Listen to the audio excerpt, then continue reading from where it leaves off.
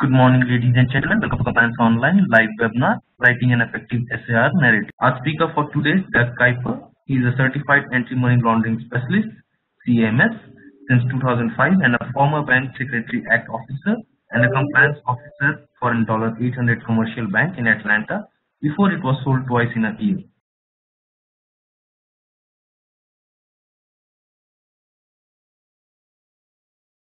We are going to talk about suspicious activity report narratives, and it is one of the most talked about topics at the anti-money laundering training classes at the Community Bankers Association of Georgia for both the beginner and the advanced level classes. So always something that people talk about. And no matter the size of the institution, you're always looking for some insight as to how to make them better. So we're going to get to all of the different elements of the narrative and how to make them almost to a template, but it's more of what you put in it and why you put in it, so that as you train your staff, you'll have a methodology on how to train them so that your narratives are consistent throughout your institution.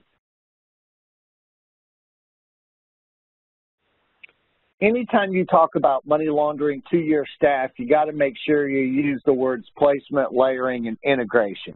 So when you're training your staff on how to write a SAR, make sure they have the mentality of, we are documenting either placement, layering, and or integration. And so with those three things in mind, where does this narrative, or where does this suspicious activity fit in? Well, when do we file a SAR? How big is this case? I mean, this is only a couple $1,000 or $15,000. It's not worth me writing it up. Well, maybe it is.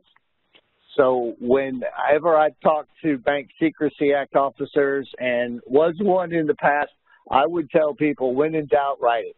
Just get it into the system so that that person, because you may write one for $5,500 and you think it's a waste of time, but what if 10 other banks all did the same thing? All of a sudden, law enforcement can start to cast a wider net and get a better vision of what's going on. Excuse me. So insider abuse, any amount from a penny. When you get this slide, excuse me, when you get this slide deck, you will be amazed.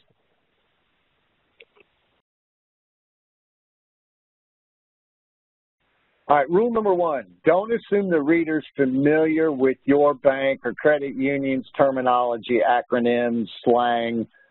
You know, it went to the downtown branch or the Peachtree Corners branch. You've got to give them the address and more information. You can also put the branch information on the SAR form. So in your transactions, most SAR software will have all of that branch information in there, and so all you have to enter is the branch number, and it will add the address of the branch to it. Narrative makes the difference determining whether the conduct is clearly understood. So you want to describe the factors that make the transaction or activity, and if you fail to do that, you truly undermine the purpose of the SAR. Get to the 5 W's and the how. So this is pretty obvious. The who is going to be in the form itself: name, address, emails, phone numbers, gender, and we'll cover why that in just a moment. We've got the address, where the activity took place, all the different branches, etc.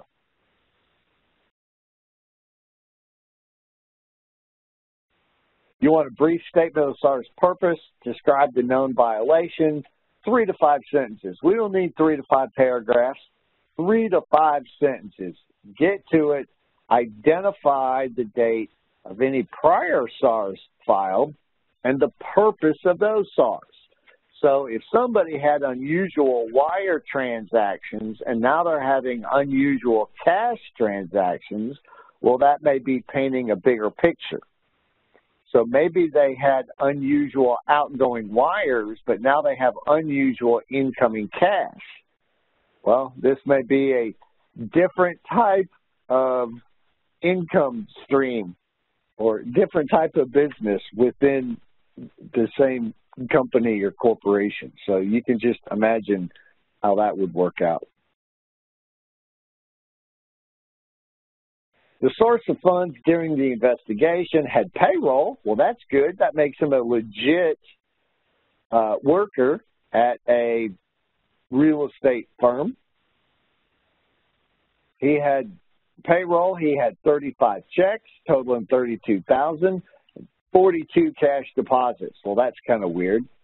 I don't know many people who get payroll and checks and cash deposits all into the same account. That's highly unusual. The cash deposits, I like to go ahead and just do this calculation myself, just to put it out there. This makes cash deposits 57% of his total credits. Because if this $142,000 was only 3% of his credits, maybe we don't care. Maybe on this particular person, this $142,000 is not suspicious. If the cash deposits are 90% of total credits, oh, holy mackerel, that's a whole different story. So that's just a nice little way to differentiate and strengthen what we think is unusual about this activity. When we format this narrative, this is something that you can work on with your staff if you're reviewing the SAR narratives before they go to FinCEN. So you want to make sure they're clear, concise, chronological.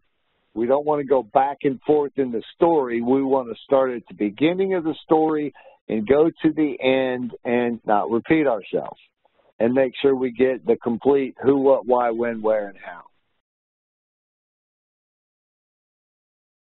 So here's case number 2.